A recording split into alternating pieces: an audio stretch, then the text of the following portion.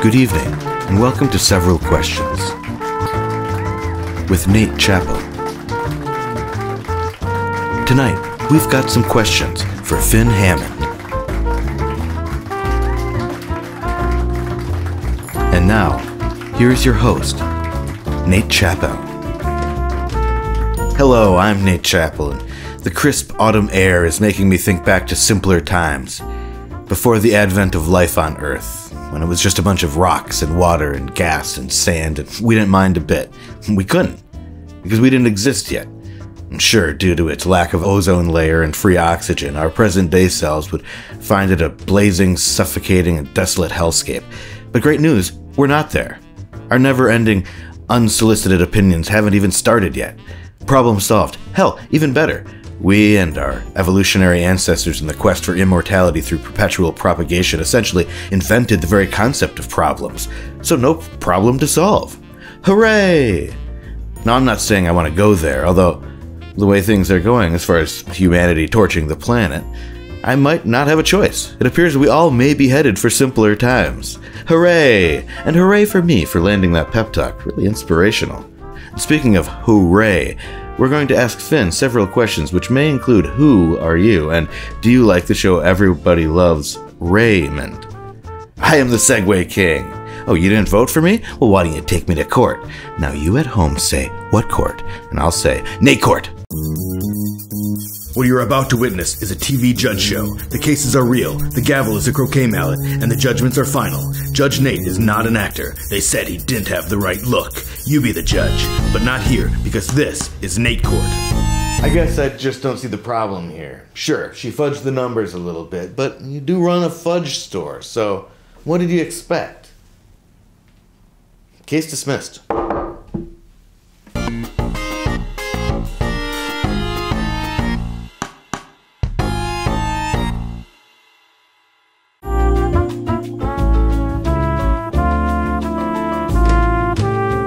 Judge Nate loves the law so much that he goes to the bar every single day. Sometimes even sits on a bench and gets gavelled. Speaking of gavels, it sounds like gravel, and Fin seems like a guy who loves little rocks. Thanks for joining me tonight, Fin. You're very welcome, and you're right. So the way the several questions work is that I've created a terrifying list of 100 very spooky questions which I keep in a secret tomb in my basement.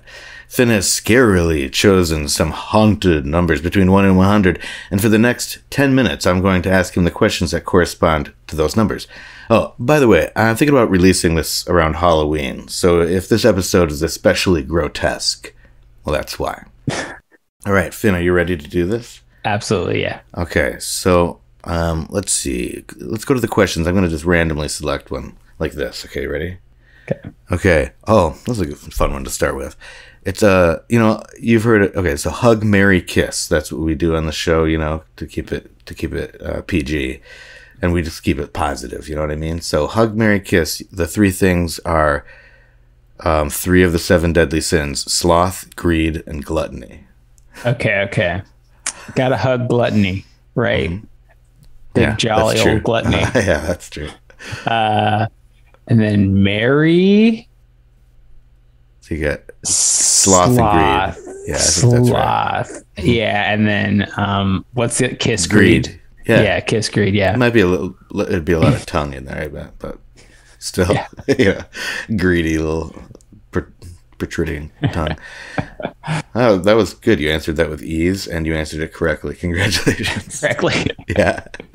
Oh yeah, okay. All of these do have correct answers, and incorrect answers. Okay, if music was food, what kind of food would Smash Mouth be? It'd be like a key lime pie. Just go down real easy, and then you'd think about it 20 years later, and you'd be like, what was I eating? And the original, the first album was better. I was trying to make a pie reference to the first one being better, but yeah. Some people say Smash Mouth had a really good first album or something. They do. Yeah. I don't know. I'm not willing to investigate. What about the Beatles? What would that be? Be like a key lime pie. No, joking. You're like, hold on, look at the list of answers that Nate sent. Something that lasts a really long time. What's good? Like can of beans. Does that seem right? That does seem British too, Liverpudlian. Yeah. Oh yeah, for sure. Yeah, they have that on their toast. Is that true? Yes, and they don't really like peanut butter. That's messed up. Seriously, I don't know what the two have to do with each other, but they do have something. What about Green Day? I just want to. Green Day, that would be. That's a great question. A burrito. I was thinking tacos. Yeah. A little messy. I feel like tacos are a bit messy. You know what I mean? They might break and stuff. I was wondering if you'd say hot dogs. I should have said hot dogs. Because I'm setting you up for this great story. Okay, ready? So once in a while, I used to work at a hot dog store, and Billy Joel Armstrong, the lead singer of Green Day, would come in. He informed me, and I knew this already before he came, but he had worked at the very same hot dog stand. Oh, I forgot. And he talked to me about cooking the hot dogs. And he'd be like, that linguiça gets real messy. You got to be careful about that. And I'd be like, oh my God, you're so much shorter than I thought you were. Mm-hmm. But inside in my head. Yeah. And you're like, where are you going? And he's like, Pastelaqua. Anyway. Yeah, exactly. That's a great and story. So, yeah, that's it. So I guess hot dogs. Yeah, no, why not? Hot dogs and tacos are oh boy, here we go. Here we go. Okay. Whoa. Well, number 51 here. What was the weirdest thing in your basement growing up? Did you have a basement? I guess you're a California kid. I guess maybe you didn't have one. Yeah, I didn't really have a basement. I had my dad had a duplex, but stacked on top of each other, but one was not occupied. It's like where I would play music. And I guess the weirdest thing was like you, me. Yeah, probably a weird teenager. No, I didn't say what the smelliest thing was. Oh yeah. Oh, that's not far off either. It was like an empty apartment that's just kind of had broken tiles, and it was, I don't know. So probably the entire apartment. Yeah, I'm gonna say that. Yeah. That the basement was not a basement, but an apartment that was unoccupied. Yes. Yeah, that is scary. Did any ghosts live there? Not that I know of. Not that I know of. Not that I know of. You know what I mean, guys? Yeah. If you had to suddenly, number 75, if you had to suddenly become a sports commentator, what sport would you best be suited to commentate? What's the slowest sport? I mean, golf is pretty slow. And there's not that much to say about it, right? It's slow, but the way they do it with the commentating is that they'll go from hole to hole. They'll like edit a bunch together. Oh, so really, it's not like you're killing. It's not like you have like a half an hour to kill. But there isn't. It is also like a very expert thing. You know what I mean? Like, yeah. It requires a lot. So I feel like it might be tough to fake. That would be my worry about golf. That's the problem I feel like I'd face with any sport. What about bowling? Bowling, I guess I know the ins and outs of bowling pretty much. I mean, you probably don't, but what? I just feel like no one would care. Maybe that's that there's not that many people that care. Really care. Bowling. Yeah, for sure. If it was like a fast game, then I'd have to make a bunch of you just exactly do that like baseball would be tough. Like baseball, there'd be line spans of nothing going on, and then suddenly a bunch going on, and I'd be like, I wonder if picks it off the plate, puts it in the pot. I wonder if the question doesn't necessarily say that you couldn't be the color person. You know what I mean? The person that just, for baseball or football, it's like the not the person that calls the plays, but the person that like between plays is like chatting and like providing like more. So you could be like Googling stuff on your phone, like what to say to football or whatever. And is asking a bunch of questions a form of color? Yeah, I think so. What's that guy's name? Oh, wait. Which team is that guy on? I mean, his first name. What's his first name? Did he mean to drop that? Okay, I think we got that. Now, if you were watching a magic show and the magician asked for an audience volunteer, would you volunteer? I don't think so. Even if like nobody else is doing it? Then I'd do it. Yeah, out of like guilt, out of like obligation. Out of guilt. Person. Magic's done so much for me. And then you would like, you would just be like sitting up there like, I didn't want to do this. So what about hypnosis? Would you be more likely if it was a hypnotist or a magician? Magician. Yeah, me too. They both get in your head, but they're both messing with reality, man. Messing with reality. My mom hates magicians, Really? Mm-hmm. Why? Because they're liars. Really? Yeah. Would you rather be attacked by 1,000 ants or not be attacked by 1,000 ants? Be a good story. Would be a good story. Also, in the scenario where you don't get attacked by 1,000 ants, you get attacked by 10,000 ants. Now, okay, with my story meter, I guess that would be much better. That's a better story. Yeah, that's a better story. I'd say about 10 times better. There's what is 100? What does 10,000 ants look like?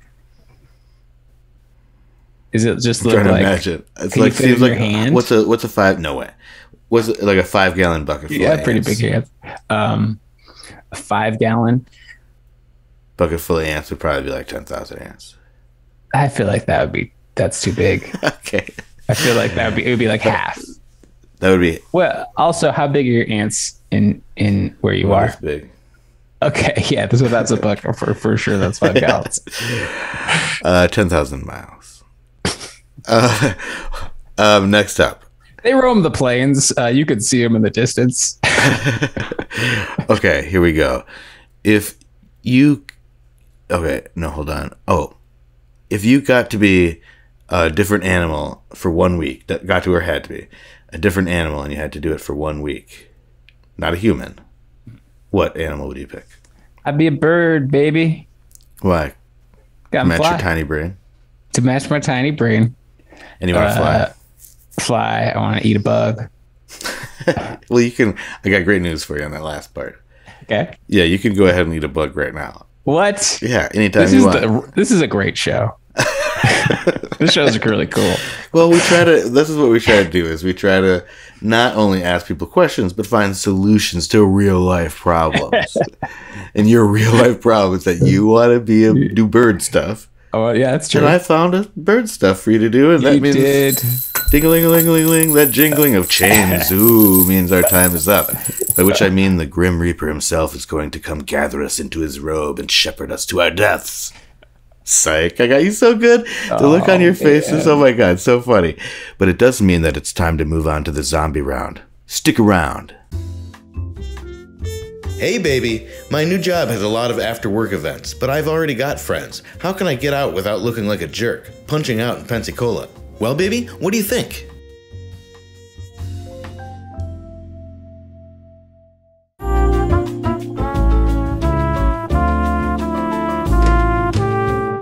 So during the break, we killed a bunch of questions just because we're totally like messed up in the head. And then they came back from the dead after getting struck by the lightning round. This is all canon now. It all makes sense. Trust me. So Finn, for the zombie round, you're going to try to answer as many of my zombie round questions as you can before the zombies break into your compound, which will take about 30 seconds. Okay. Yeah. Ready to get 8? Yeah. All right. Our time begins now. On a scale of 1 to 10, what is the best number? 6. Are you a rock or a stick? Stick. Corduroy or quarter pounder? Quarter pounder. Fill in the blank. Blank. Stranger danger or Ranger Rick? Stranger danger. What's bigger, a rock or a bigger rock? Bigger rock. Do you have any gum? No. Do you believe in muffins? Ooh, you got 7. 7 correct. Good. 7 answered accurately. Man. Thank you for joining us, everybody, and a big thanks to Finn for answering our several questions. Okay, look. Over there, it's a Bigfoot. Holy shit, I got you again. You were so gullible. Remember before when I said that Grim Reaper thing and I was trying to try to vaporize and you were all like, what? No, I'm too young. And I was like, buddy, shh. And I was just joking. And you're still like, it's not my time, Nate. There's so much. I never even got to see the bucket list. And I'm like, okay, well, that's on you. It's been out for like a decade. It's fucking brilliant. So yeah, maybe you should die. Might as well if you haven't enjoyed the pairing of Jack Nicklaus and Morgan Freedom on the silver screen. I can't find my bucket list. Did you check your other pants? Good night, everybody. Thank you for tuning in to Several Questions with Nate Chappell. You can find more shows at Wolfout TV on YouTube or go to wolfout.tv on internet.